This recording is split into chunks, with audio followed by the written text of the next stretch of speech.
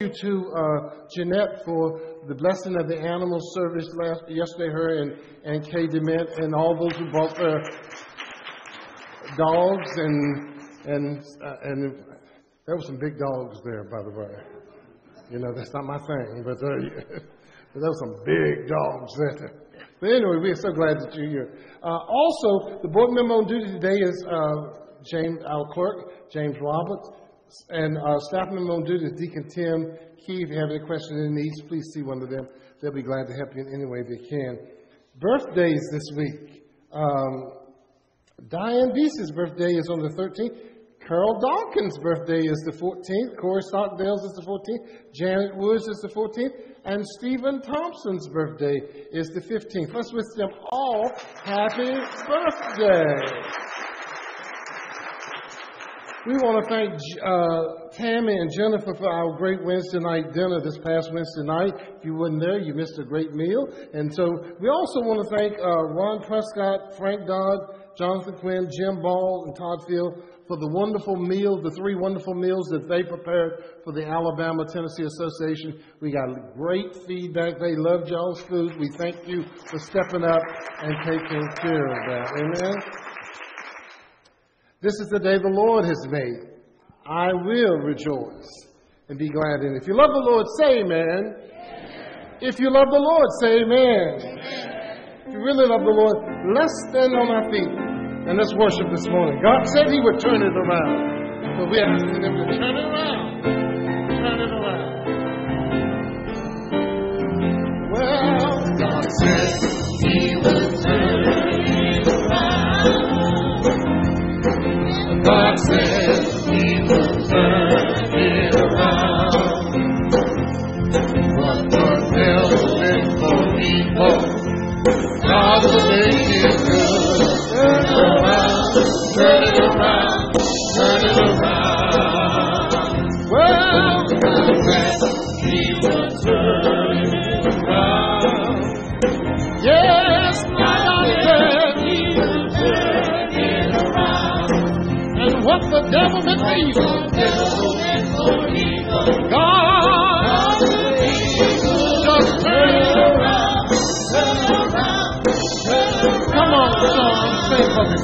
Well, I know it may be midnight, but joy is soon to come. Well, I know it may be midnight, but joy is soon to come. Well, I know it may be midnight, but joy is soon to come. Turn around, turn around. I know it may be midnight. Well, I know it may be midnight, but joy is soon to come. Well, I know it may be midnight, but joy is soon to come. I know it may be midnight, but joy is soon to come. Turn around, turn around, turn around. Well, God said He would turn it around. Oh, my God said what? God said He would turn it around. Well, what the devil meant for evil, God will make it good. Turn around, turn around, turn around. Come on, one more time. God said He will turn it around. Well, my God said He will turn it around. And what the devil meant for evil, God will make it good. Turn around, turn around, turn around.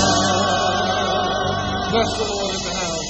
Some of you may be going through something that, I don't know about you, we seem to be in a season where if I hear one more case of cancer, I just may run off the, and we got people who have been battling all kinds of illnesses and things, but I believe that God is a turnaround God. I believe that God is able to touch us. I love the scripture reading this morning. It's one of my favorite in the whole Bible. And some of you may be going through some difficulties this morning, but I come to tell you, in the presence of Jehovah, God can touch your situation. Troubles will vanish. Hearts will become mended. in the presence of the King. Let's sing this morning.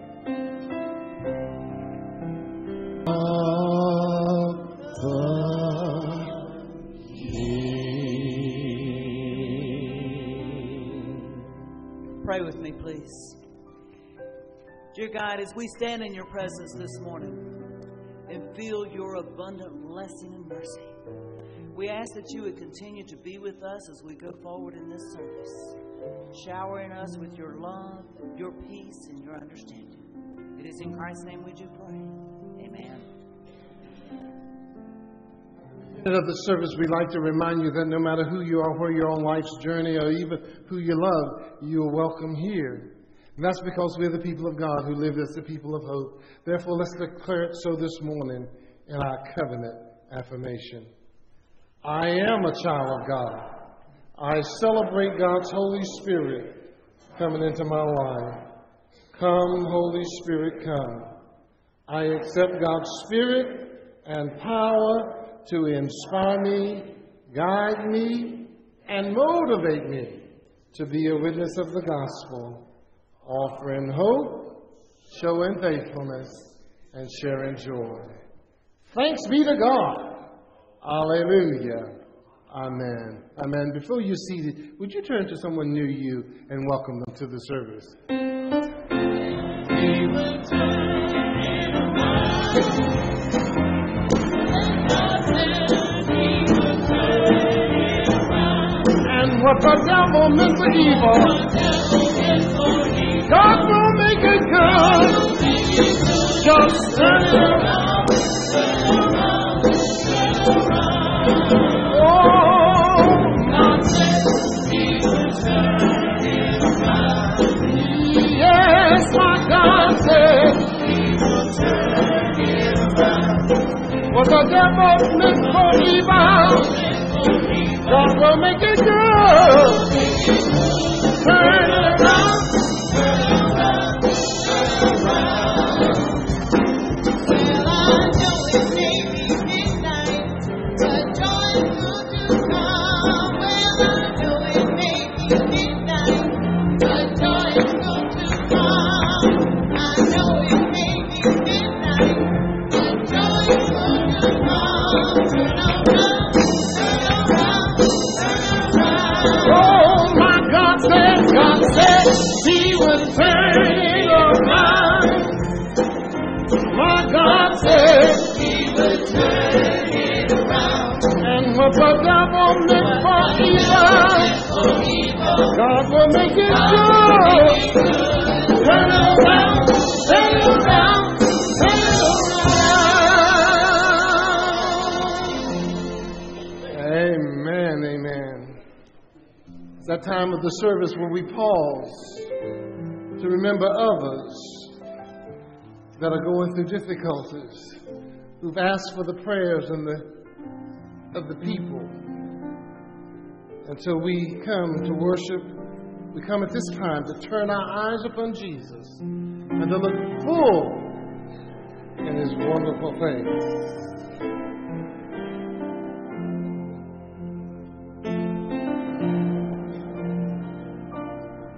Turn your eyes upon Jesus. Look full in His wonderful face, and the things of earth will grow strangely dim in the light of His glory and grace. Turn your eyes. Turn your eyes upon Jesus. Look full in His wonderful face, and the things of earth will grow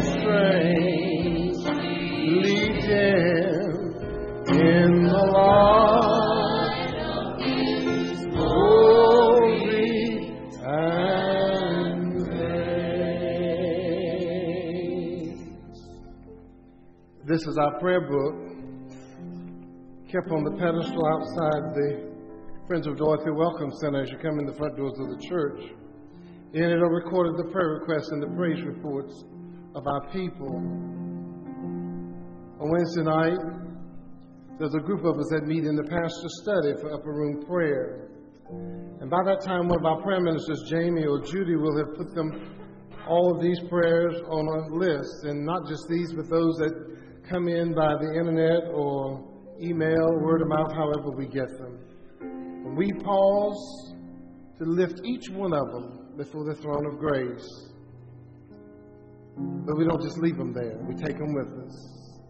And we pray over them the rest of the week. Perhaps you didn't have an opportunity to make your prayer request known.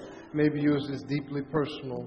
But you'd like for us to remember it this morning as an unspoken prayer. Would you so signify by the raising of your hand? Amen. William, would you come down here, please? William had to put his father in hospice yesterday, and so we know that what that's like. And Mom, come on and stand with your baby. Mama Dorothy, come on and stand with your baby. This is Mama Dorothy's old knucklehead son. And so we just want to anoint you on behalf of your father and what you face. And as you go through that, anoint you, my brother, in the name of the Father and of the Son and the Holy Spirit. If you feel comfortable, would you just reach forward to William and Mama Dorothy? Father, we come to you right now and we ask for your grace and your mercy. That William's father in the sunset of life is, as he prepares, let William be prepared as well, Lord. He's been a good son. And God, he has been attentive and he's been loving and he's done all these things that he could. And God, we place him in your hands. And so God, give him peace, give him comfort, and give him rest as he goes through these difficult times. And God, we ask that you would be with Mama Dorothy as she stands in the gap for William. And God, we just lift them up right now as a symbol of all those requests that we've already had come in and those unspoken requests. And God, I just pray that your anointing will be with them. God, these who have raised their hand, these who have submitted their prayer requests, we know that you already knew about them before they ever came in.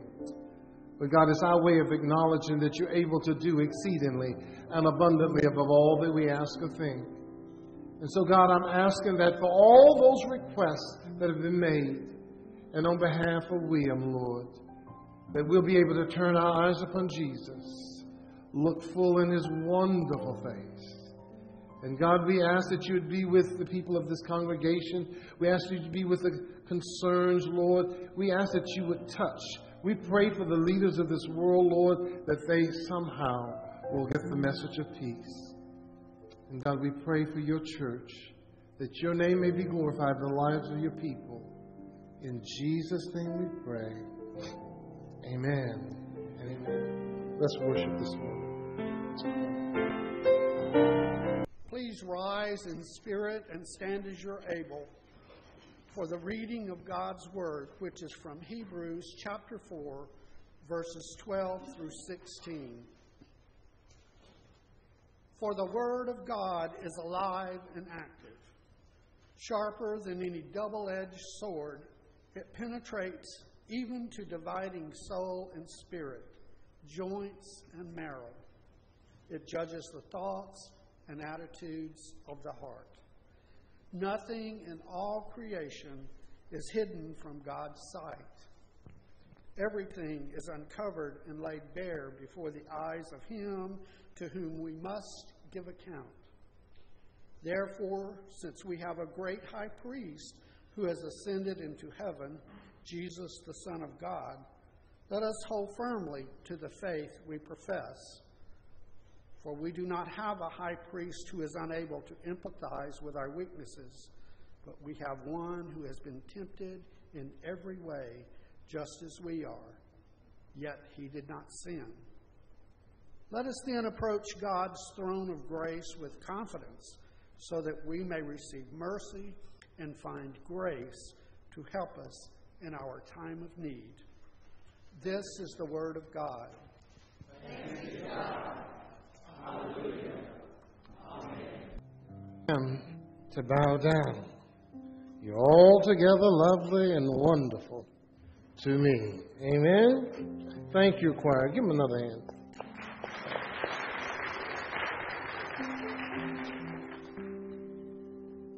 Most likely, if I have ever visited you in the hospital, or maybe visited you at home, while you were sick or recovering from surgery or something like that, you probably have heard me use the last couple of verses that was read this morning from the epistle reading from Hebrews. I probably shared it a little bit differently, slight different words than was read this morning. But it's some of my favorite scripture as a pastor when I go to visit someone. Therefore, since we have a great high priest who has passed through the heavens, Jesus, the Son of God, let us hold fast to our confession. For we do not have a high priest who is unable to sympathize with us in our weaknesses, but one who in every way has been tested as we are, tempted as we are, some translations say, yet without sin. Therefore, let us come before the throne of grace with boldness, so that we may find grace and mercy to help in our time of need. That is a great passage that has spoken to my heart as a pastor. It is a scripture that I've shared numerous times. I can't even remember how many times. And today I want to take a moment for us to look at those scriptures. Maybe they'll help us grow in our trust in God. And maybe it will help us to learn what it really means praying in boldness and faith. Some of us approach the throne of God very timid. It's almost like we're afraid of God. And I understand that because, most churches have scared the hell out of us. Amen? And so we approach God with this tentativeness as if God is someone to be feared. And yet the writer of Hebrews this morning said, let's come boldly before the throne of grace, so that we may find mercy and help in our time of need. Let's pray. God, we thank you this morning for your grace. We thank you for your mercy. God, I pray right now that I might take these very favorite scriptures of mine and share with these your children how to approach the throne of God with grace and why we need to approach with boldness. For we pray it in Jesus' name. And all God's children said, amen and amen. Over the years when I've used that scripture, and I've used it so many times, every now and then when I use it, I look at somebody and you can see it in their eye. They are given this sort of mental pause when I get to that term, high priest, because they don't understand it. And, people from liturgical backgrounds get it immediately. But most of us are from, no liturgy backgrounds. We come from evangelical backgrounds. That term high priest don't really mean much to us. And it sort of gives us pause. What is he saying here? And so I tried in the note from Pastor JR this week to sort of share with you something about that term high priest. I think that it might help us to understand what this scripture is really saying to us and what it really means for us to know that Jesus Christ is our high priest if we go back and we understand the role and the duties of a high priest. And so I ran across something that sort of clears it up for us. Let me read you this description of the work of a high priest in ancient times. It says, on the holiest of days, and that is the Day of Atonement, one man stands alone in the temple. He stands at the very heart of the temple itself. He would stand in the place named the Holy of Holies. If you went back and you could see an Old Testament, the temple in Israel that Solomon built, it wouldn't look like this. Nobody could come up here. Okay? You could come in here, well, there was an outer court you could come in, then you could come in here, but you couldn't come past here. And up here would be the altar where the high priest would stand. But then there would be a place back here where the choir stand. Nobody goes back there except the high priest. And he could only go back there one day of the year. There was this huge curtain that hung there. Some of you may be familiar with that from when, Jesus was crucified on the cross and the veil was ripped in half. That's the veil that was ripped in half. That one that was behind there. And behind there was the Ark of the Covenant. And the Ark of the Covenant was called the Holy of Holies. That was where God dwelt, in the temple. And only the priest could go back there. And he could only go back there one time a year. And when he went back there, he would take some blood and he would sprinkle it as an offering of a sacrifice. And they had a scapegoat that he would bring out and take it out and release it out into the desert. And that scapegoat was to take the sins of the people and the nation away. And then it was put on his shoulders to bring a word of hope. And what was so significant about this was, it says, it is the holiest of days because after that ritual, the people would begin a new life, a new hope, and a new promise from God. That was the duties of the high priest.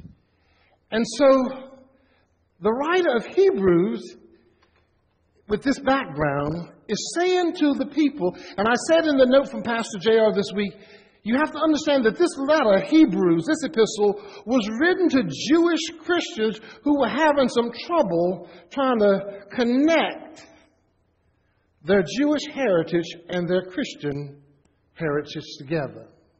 Sort of like you and me. Having some trouble trying to connect who we are and who God says we are together. A lot of us have trouble with that. And so it's to that background that this writer is saying, since then, we have this great high priest who has passed through the heavens, Jesus, the Son of God. Let us hold fast to our confession. What is our confession? Our confession that we believe in this God. Amen? And we believe in the incarnation. That means the Word becoming flesh. Jesus dwelt among us. We believe in His suffering. That means He went through the same things that we went through. That's what the Scripture was saying this morning. We believe in His death and His resurrection. And we believe in His ascension, and we believe in Him coming again. And that's our confession of faith. I was in a conference in Calgary, Alberta, Canada in July of 2005. And I was in this workshop, and this preacher was leading this workshop. And this preacher said, I don't really believe in a virgin birth. I don't really believe in, Jesus suffering. I don't really believe in a literal death on the cross and a literal resurrection. I don't believe in a literal ascension either, nor do I believe in a literal coming back again. And I couldn't, you know me, I'm real shy and timid. I just couldn't contain myself. And here's this group room full of people. I stood up and I said, you know what? Out of turn, of course. I said, you just named all the reasons why I call myself a Christian. Why do you? And I walked out. Because my confession is about that. And the reason why is because I love the fact that we have a God who knows what we go through. I love the fact that we have a God who's been through. We have a high priest who's been through it. And so he knows what we're going through. Amen? And I love the fact that while the high priest back in the Old Testament, one day through the year, I've got a high priest who is continually before the throne of God that I can go to day or night, I can call out to when I need him. Amen? And so it's important for us to remember that Jesus is our high priest. He's not just one who one day a year show up. But he's there every day. Every day. I love the fact that this Jesus doesn't have to do any sacrifices behind a curtain. He is the sacrifice. And that sacrifice wasn't just to cover your sin. That sacrifice was to show you the depth of God's love. How far God would go to love you. And if God would go that far to love you, then God knows what you're going through. And God wants to speak to you in your need. That's the God that we're talking about. The good news is Jesus, who is our high priest, knows what our frailties are. He knows what my needs are.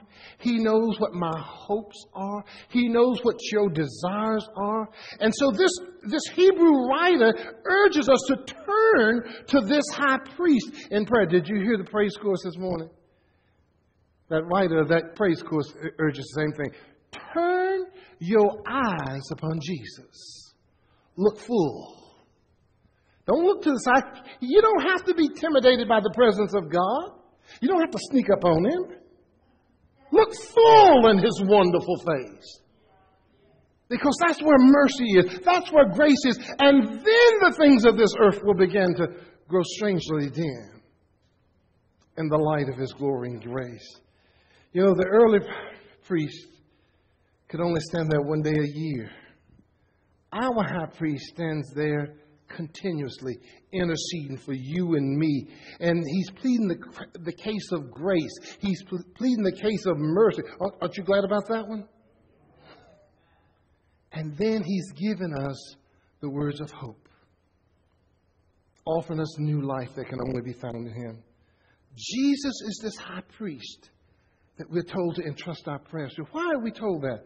Because we need to find boldness in our faith. I cannot tell you how many people I talk to almost afraid to talk to God. I don't get that way. I'm glad I wasn't raised that way. I was raised in Pentecostal church. Them folks believe you can just talk to God anytime. My mama, now you have to realize she was Pentecostal. That girl would walk down the street talking to the God. And if God started talking back, she'd start shouting on the street. Now, I know that would scare the daylights out of some of y'all, but she didn't care. She had a boldness about her faith. And a boldness, she didn't care who you were. If she needed time with the Lord, she'd call on God. And she trusted. There's a clip on YouTube I've shared with some of you in the church. It's a Church of God in Christ a clip. It's about pioneers of the faith.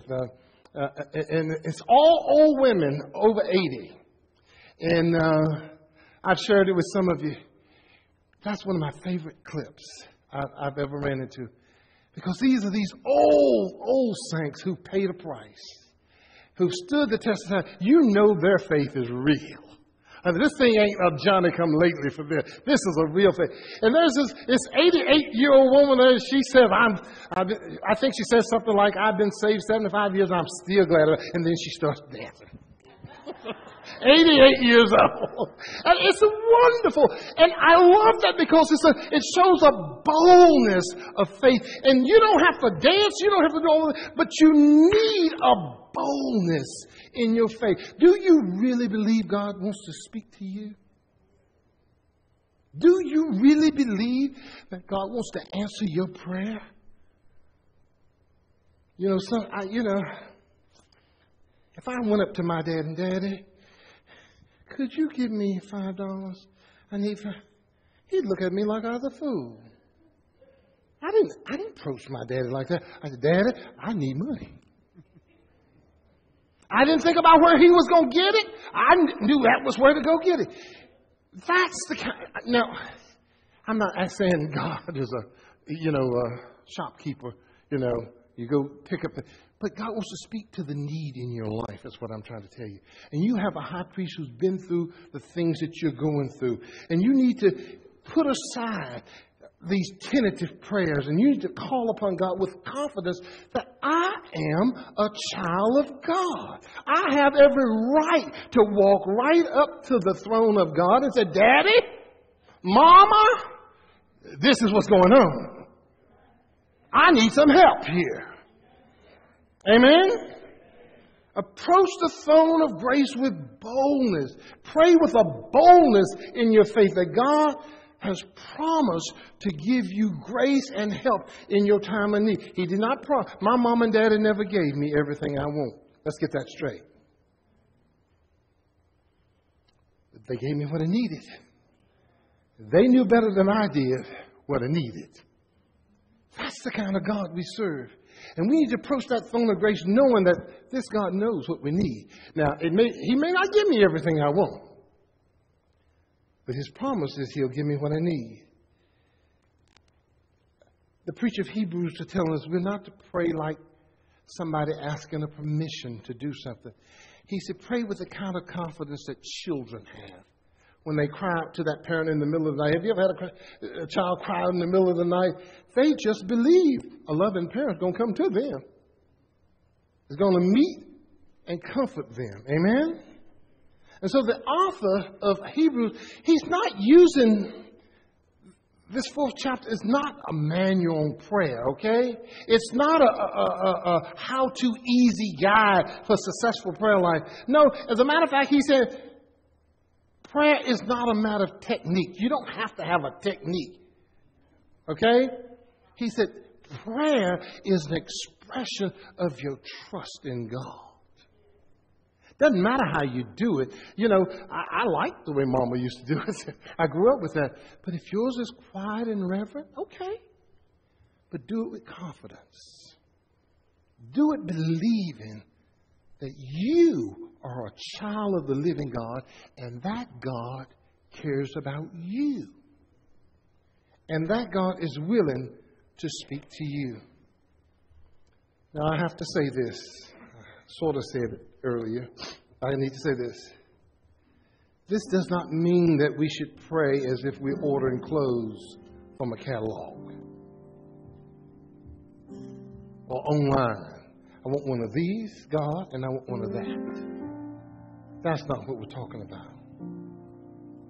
Confident that God is some kind of clerk in a warehouse somewhere. That's not the kind of prayer we're talking about. The prayer we're talking about is trusting in faith. Believing in hope that when we pray, we are standing before the God who made us, the God who knows us. And that God actually loves us. That God is concerned about us. That God has sent His Son Jesus and He's experienced everything you go through. Did you notice what that passage said? For we do not have a high priest who is unable to empathize with our weakness, but we have one who has been tempted in every way just as we are. That's just a simple way of saying that this God knows what you're going through. You ain't going through nothing that He's not familiar with. Because He's been through it, He's able to sympathize with you, empathize with you. And He says, if you will allow this God to really be a part of your life, you'll see some differences in your life. I cannot stand here and promise you're going to get everything you want. You're not. Because you and I know that everything we want ain't necessarily good for us. Every parent knows that, don't they? Everything that child wants ain't good for them. You don't give them everything they want because everything they want ain't good for them. And they can't handle it either. You know, how many of you prayed to hit the lottery? Don't raise your hand. How are you going to handle $100 million when you can't handle $100? Why would he trust you with $100 million when you can't handle 100? Amen? And some of you would never think of God again if you got $100 million. Oops. He did go there, didn't he? Many centuries ago, that high priest went behind that curtain. One day out of the year. And he approached God on behalf of the people. And he would take their offerings. He would take their prayers. He would take the sign of their repentance with them. He would take their cares and their needs and their wants behind that curtain. And he would offer them up to God. But today, Jesus, our high priest, who has passed through the heavens, continuously do that for us, nonstop. That means that whatever you're faced with this morning, Jesus already knows about it. That means all the stuff that's been weighing you down this week, he is very aware of it. He knows that pain that you're going through. Maybe it's a physical way, maybe it's an emotional pain. But he knows what it is. That hurt that you can't shake, he knows all about it. And he wants you to know this morning that he's carrying it before the throne of grace and mercy. And he wants to speak to your distress. He wants to speak to your pain. He wants to speak to your illnesses. He wants to speak to your hunger for justice. He wants to speak to your cry for peace. Whatever it is you need this morning, he wants to speak to it. And so the writer says, open your ears and listen. Start by praying with boldness and in faith. For since we have a high priest who has passed through the heavens, Jesus, the Son of God, let us hold on to our confession. Therefore, let us come boldly before the throne of grace, that we might find grace and mercy and help in our time of need. When I was working on the sermon this week, I was sitting at the computer in my office, and tears began to come down my face, and I was just sitting there, and I couldn't figure out, I'm working on the sermon, why are these tears? And then the old song came into my heart that we grew up with, and I just pushed back from the computer, and I just began to sing it. Just began to sing it over and over again. It was a song about, and I think the reason the song touched me so much was I went back in my childhood, and I could see Grandma Lula, and I could see Grandma Nan, and I could see my mama and so many of those sisters and things singing this song. And I remembered how they sang it with such great trust. They believed it when they sung it. And I just sang it. I will trust in the Lord until I die. I will trust in the Lord. I will trust in the Lord. This morning, I just wanted us to sing this song from my background, from my history. This is a song that helps me come boldly before the throne of grace. I will trust in the Lord till I die.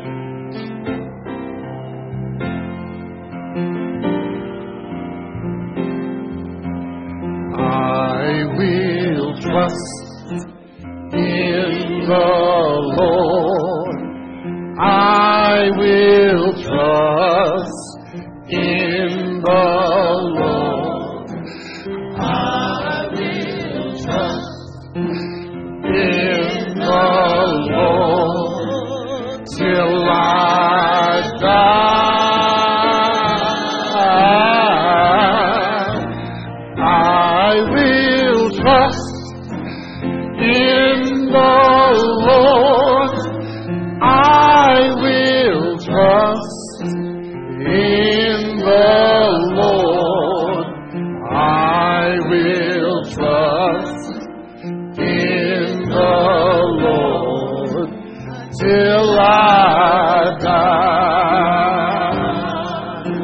to stay on my bended knee.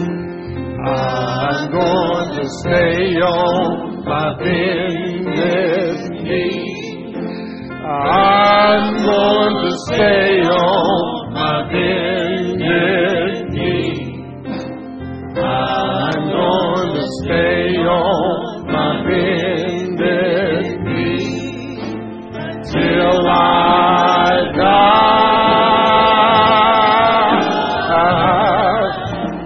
I'm going to stay on my bended knee.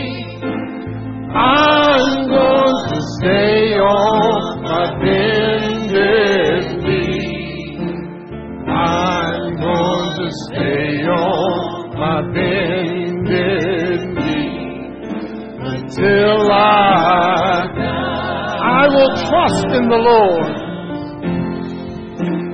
I will trust in the Lord.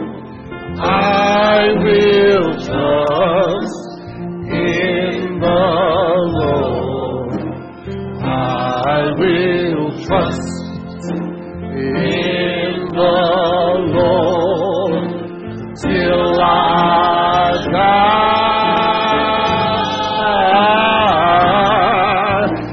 I will trust in the Lord.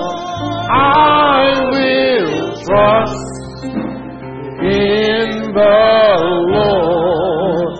I will trust in the Lord till I die. Somebody say amen. You may be seated. Good morning. If you're a visitor, this is a good time to fill out your visitor card and put that into the plate as it comes around. If you have not signed the sign-in tablet, that would be also a good time. This morning, I am going to, as always, ask for your money and your tithes and offerings. But this is my last offertory stance right now for the board, as the elections are coming up next week, and I'm encouraging all of the members of the church to be here. We have to have a quorum. We do need to re-elect new board members and delegates, and we can't do that without you, and to encourage you to be here next week. We have some great candidates running. I have great trust and faith in those that have stepped up to the plate, so to speak. So, again, I encourage you to come next week and be a part of that. Your tithes and offerings help this church immensely in all its outreach and everything it does. So please give generously. You will be blessed in return. Would the ushers please come forward?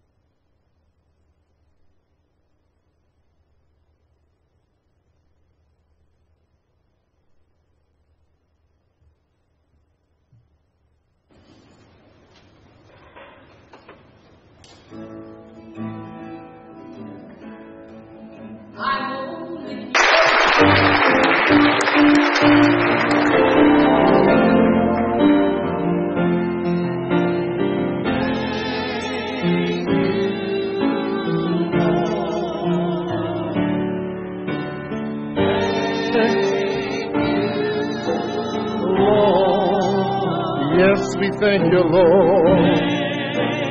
You, Lord.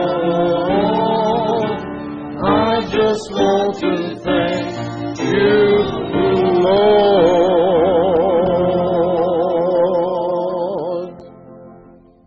Heavenly Father, bless these tithes and offerings and bless each giver. In Christ's name we pray. Amen. Amen.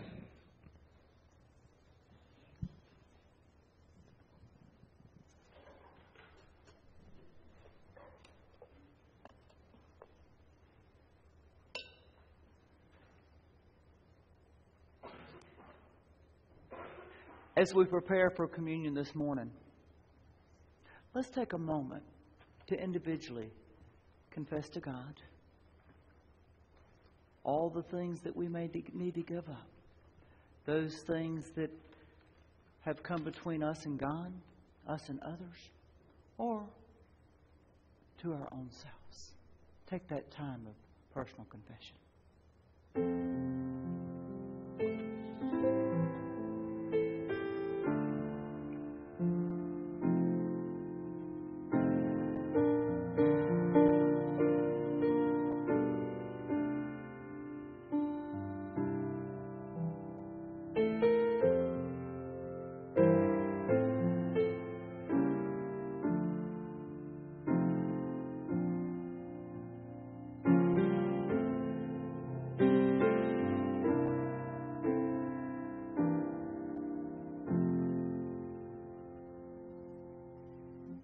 And now let us join together and pray in the prayer that Jesus taught us, saying, Our Father, who art in heaven, hallowed be thy name. Thy kingdom come, thy will be done, on earth as it is in heaven. Give us this day our daily bread, and forgive us our trespasses, as we forgive those who trespass against us. And lead us not into temptation, but deliver us from evil. For thine is the kingdom, the power, and the glory, forever and ever. Amen. God's forgiveness empowers us in praying in boldness and faith. Therefore, my brothers and sisters, know that God has heard your confession, and you are forgiven. Hallelujah. Amen. You know, we don't know if we're given tomorrow. We're given today. We don't have to wait once a year to come before this altar, because Christ is our high priest and He is there continuously with us. Yet He knew some 2,000 years ago that we need to be reminded that He is there with us continuously. So the night that He was in the upper room with His disciples and His friends, He took the bread, He lifted it to heaven, and He broke it. And He said, Take and eat, for this is my body that has been broken for each and every one of you. At the end of the meal, He took the cup of Elijah. Lifting it to heaven, He gave thanks and He blessed it. And He said, Take and drink, all of you, for this is the blood of the new and everlasting covenant, poured out for the one and for the many. Each time that you eat of this bread and drink of this cup, you do so to recall me into your life. If you feel so comfortable, please stretch forward your hands as we collectively consecrate these items. Dear God, we thank you. We thank you that you are truly our high priest and you're there for us continuously. We go boldly before this throne. And we ask now that you would allow the Holy Spirit to descend upon the seed of the field and the fruit of the vine, so that they would truly become for us the body and blood of Jesus Christ, in whose name we do pray.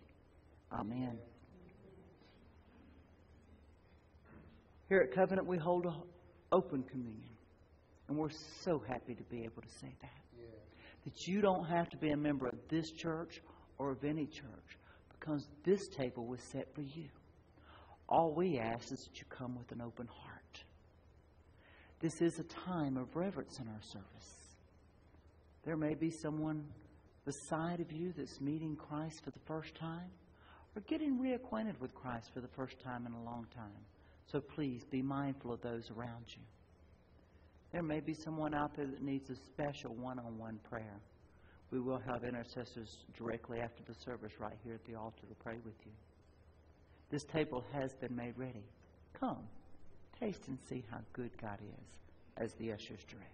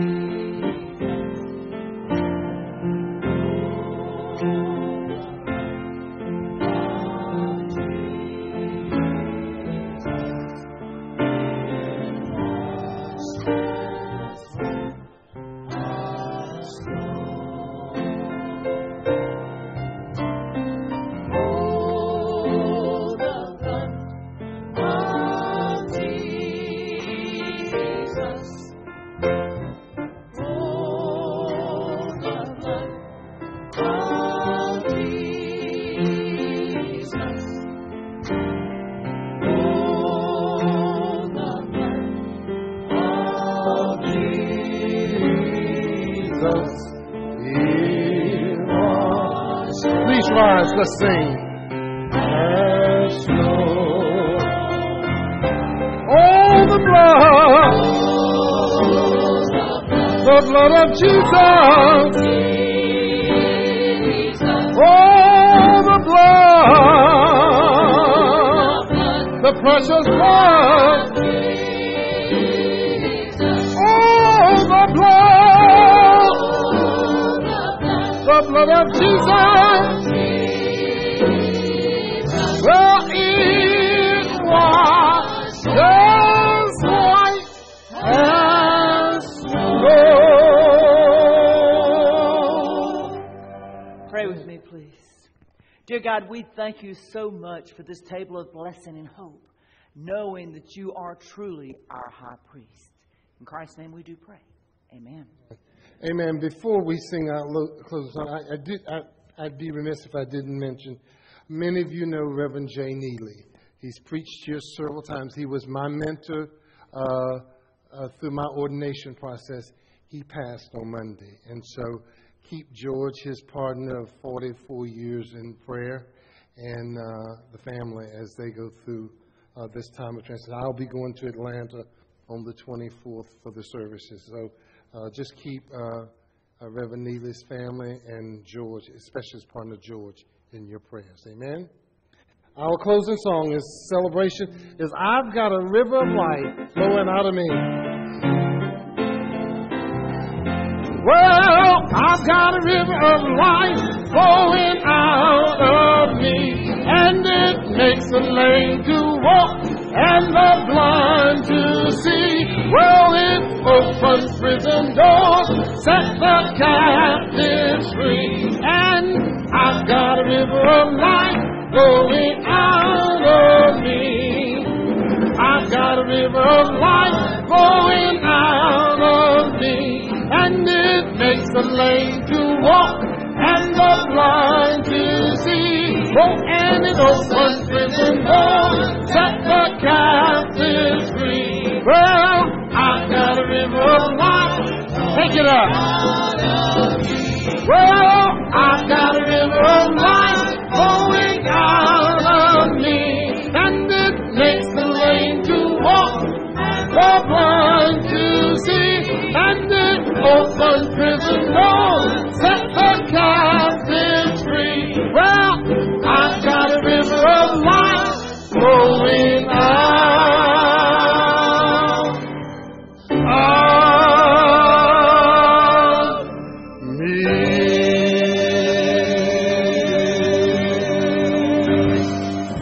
Amen. As you leave today, I pray that you will take with you that message that you do have a high priest, and he knows everything you're going through, and he invites you to come boldly before the throne of grace and receive whatever mercy and help you need in time of your need. Amen. Would you repeat after me? May the Lord wash between me and thee while we're absent, one from the other. Amen. I've got a river of life flowing out.